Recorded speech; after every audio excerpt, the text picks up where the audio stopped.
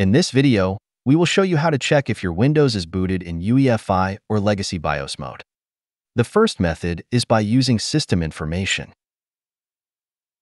Open System Information and look for the value labeled BIOS mode. If it says Legacy, then Windows is booted in legacy BIOS mode.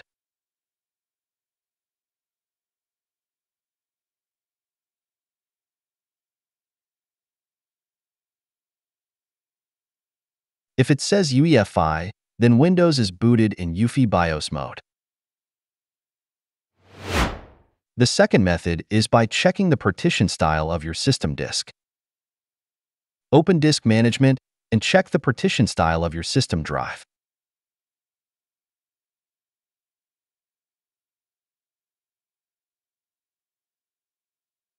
If the partition style is Master Boot Record, MBR, then Windows is booted in legacy BIOS mode.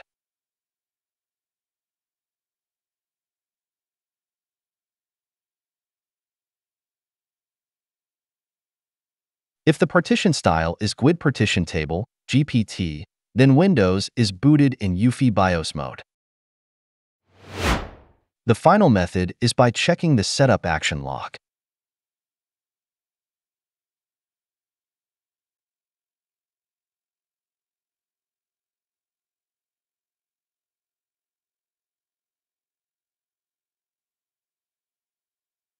Search the log for the term boot environment.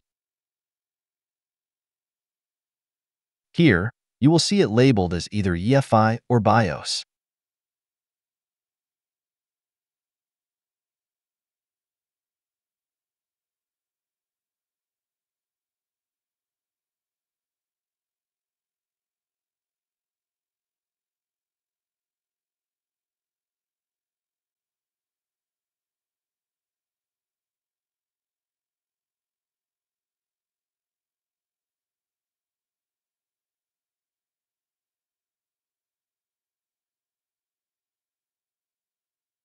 That's it. Thanks for watching.